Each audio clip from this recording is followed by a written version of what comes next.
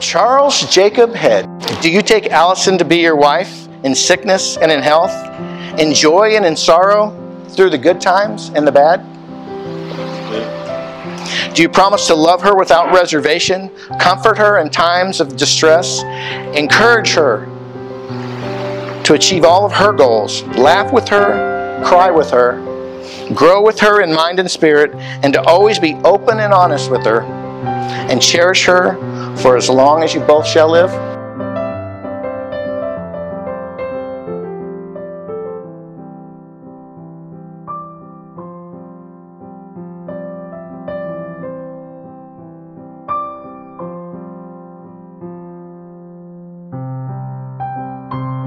Allison Denise McKinley, do you take Jacob to be your husband in sickness and in health, in joy and in sorrow, through the good times and through the bad?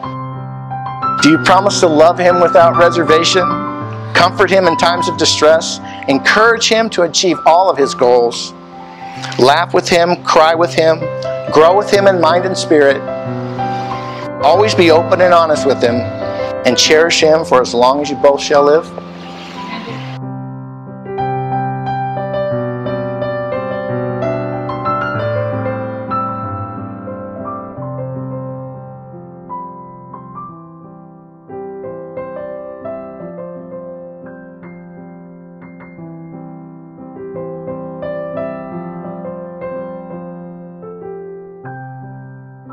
Insomuch as the two of you have agreed to live together in the holy covenant of marriage, and have promised your love for each other by the exchanging of your vows, the joining of your hands, and the giving of these rings, I now declare you to be husband and wife. You whom God has joined together, let no one ever separate, and may God bless you both. You may kiss your bride.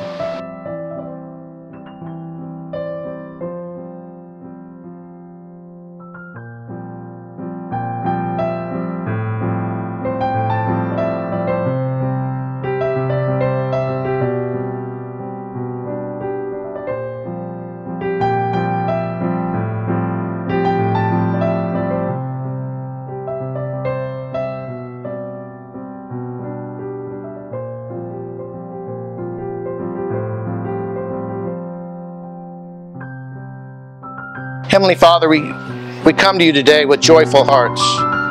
Father, be with us today as we celebrate the gift of love. Jacob and Allison stand before you and their friends and their family to announce to the world that you brought them together to be married, that everything in their lives has led them to this day, a day filled with anticipation of an incredible life together, a day you planned long before they were born. Father, thank you for allowing us to be here and be with Jacob and Allison as they start this life together, and help them to always look to you first. And Father, allow it to honor you. We love you so much, and it's in the mighty name of Jesus Christ that we pray. Amen.